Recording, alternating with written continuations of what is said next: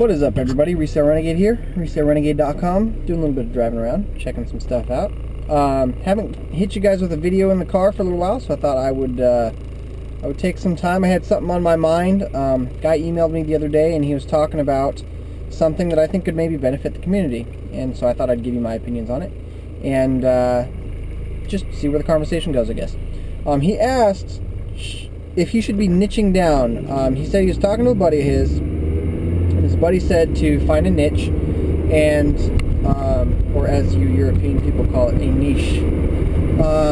Find a niche and just only buy and sell that stuff. And he asked me what I thought about that, and I told him what I do. So here's what I'm going to tell you as well. This is what I do. First of all, when you niche down, when you find a market, like military items or electronics or photo stuff, photography gear, you know, cameras and that kind of crap.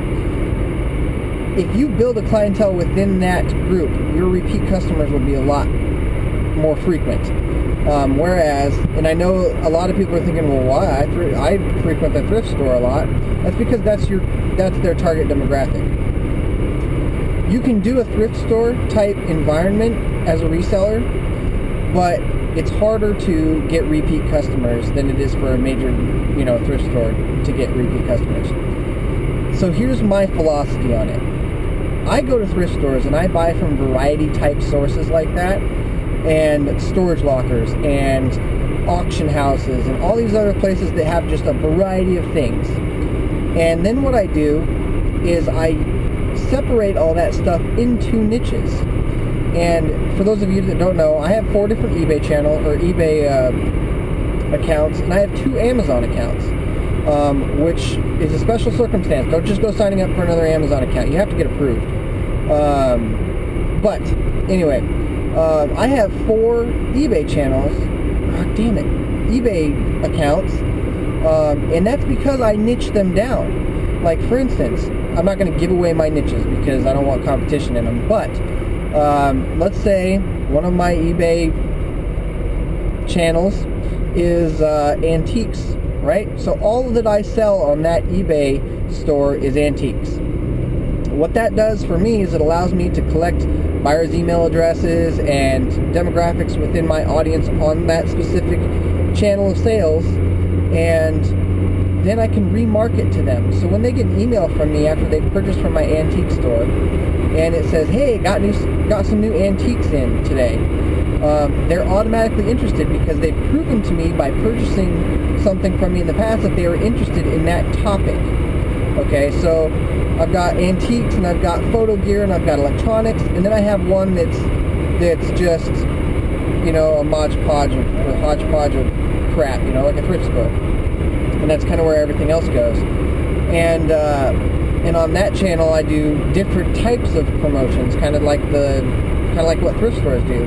I do penny auction. You know, I started off with a penny and say, hey, this week these items are on penny. And generally those are the items that haven't sold at auction or haven't sold on my buy it nows for maybe 2 or 3 cycles. So that channel gets a separate type of promotion. The point that I'm trying to make, without getting into big old marketing plan, is that when you take and you buy from a variety source, like a thrift store, a storage auction, or somewhere where you just get a variety of topics, and then you take those and you separate them into niche categories and sell yourself in those categories specifically, you can ask a higher price. That's why you can find something at Goodwill that's an antique, and you can take it to an antique booth, or you can take it to a boutique, and you can ask 2, 3, 4 times as much, because people going into the antique booth or the boutique or whatever are going there specifically for that niche topic. They're not looking to go search for this one specific item through a plethora of crap. You've done all that work for them, and for doing all that work, you get to ask a higher price. So that's my philosophy on it. Yes, sell in niches. No, don't buy in niches, if that makes sense. Buy anything and everything that you can sell. Maybe narrow it down to 2 or 3 specialized categories that you really focus on. But if you come across anything that you can make a buck on, buy it and sell it. That's my philosophy. The wider you are with your education, and the more diverse you are with your products, the more money you're going to make. Period. I mean, at least that's my opinion.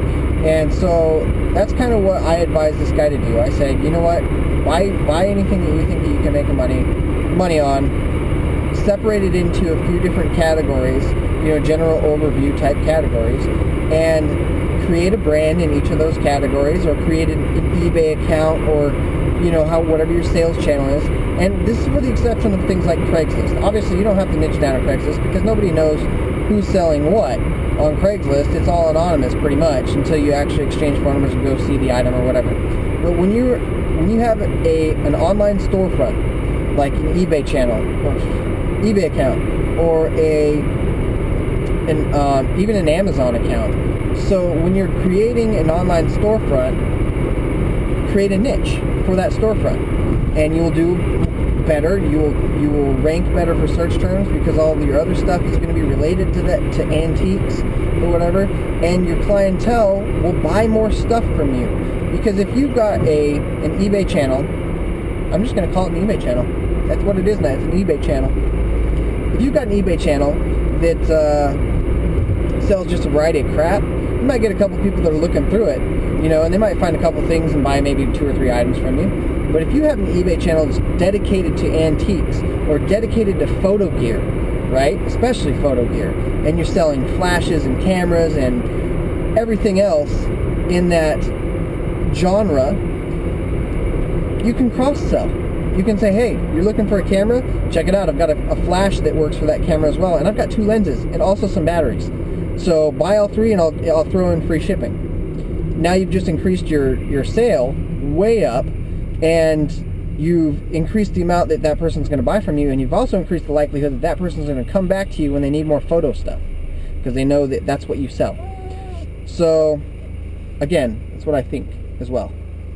So that's what my thoughts are. Let me know what your thoughts are in the description below. As always, thanks for watching. Like, favorite, subscribe, comment, do the YouTube thing, and I'll see you guys next time.